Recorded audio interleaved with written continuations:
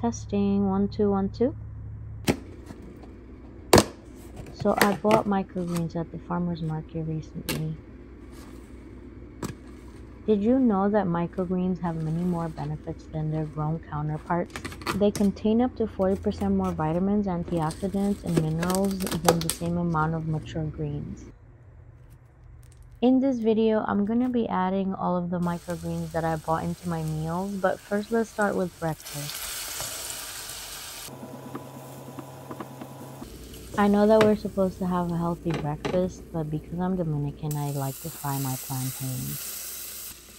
This is actually a viral eggs with feta recipe that I saw online, and I've loved it ever since I tried it myself.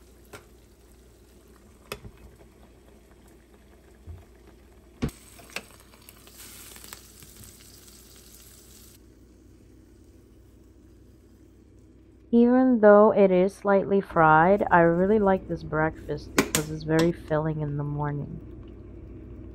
Even though I'm eating food every day, I also make sure to stay very hydrated.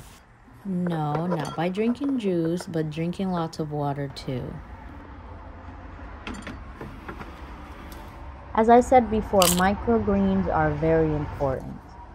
Not only do they elevate the taste, but they're also a sustainable choice requiring minimal resources to grow. Microgreens are like the superheroes of the plant world.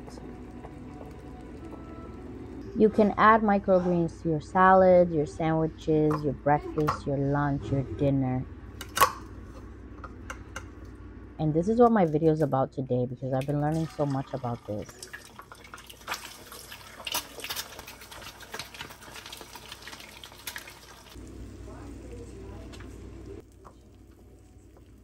Did you know that broccoli microgreens are actually really rich in sulforaphane? Not sure if I'm saying that correctly. I learned that broccoli microgreens have a bunch of minerals.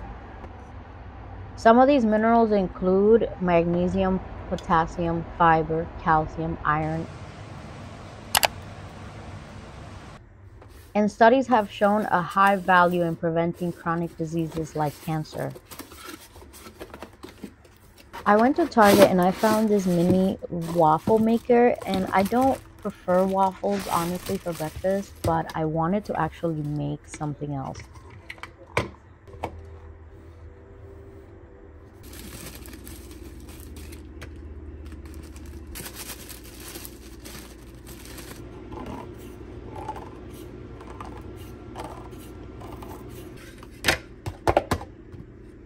This is something that I've been seeing on Instagram and on social media, and I wanted to try for myself.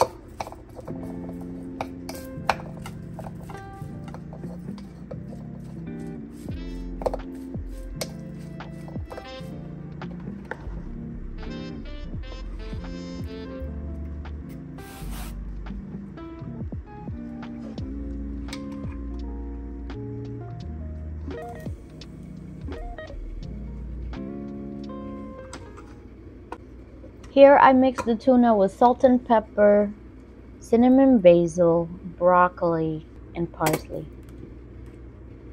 Cinnamon basil is another microgreen that's super delicious and very important.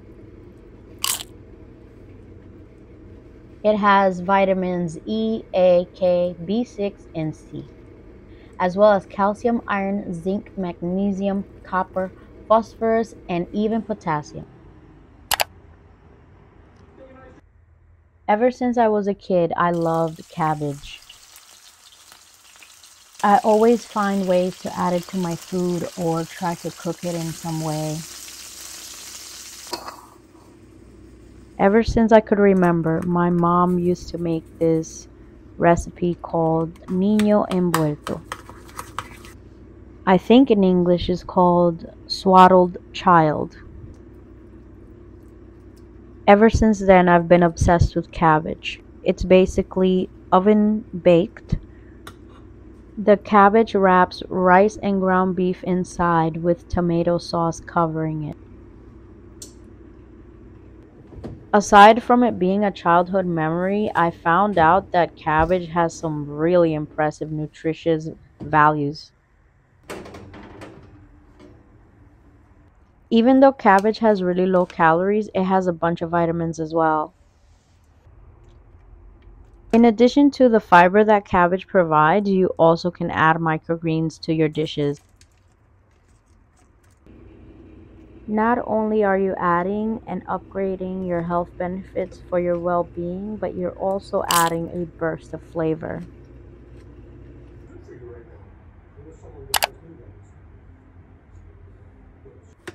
On my final meal this week, I actually wanted to show some appreciation to one of my favorite YouTubers.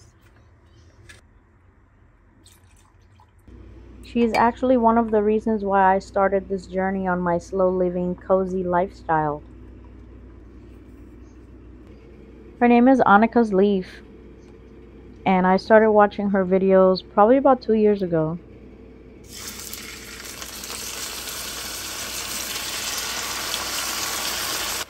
Her videos were the first time that I realized that people can make videos about their life and others will enjoy it.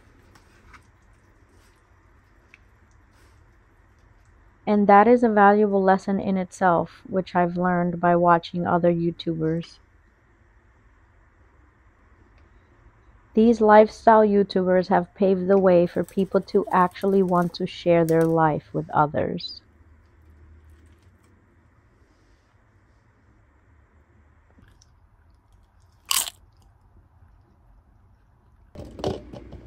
Another important lesson that I've learned from my favorite creators on YouTube or any platform is to add fruits to your dishes.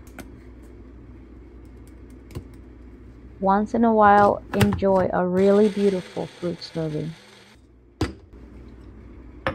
Thank you for joining me on this video while I teach you something that I've learned. I'm gonna go enjoy my smoothie. Have a great one. Bye.